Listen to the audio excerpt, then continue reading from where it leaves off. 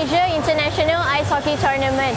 Last year, the first ever 3-on-3 ice hockey tournament in Asia saw the Hong Kong Tigers winning the international division, while our local team, Daxion Wildcats, emerged as the champions in the Asian division. This time around, our homegrown team is all geared up to defend their title. So let's watch what happens in the tournament today.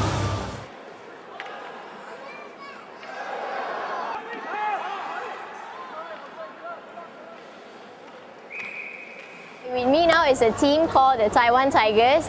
Why do you like playing ice hockey, goalkeeper? Because I have a lot of friends and a lot of teams in Taipei. And they're all good partners with them.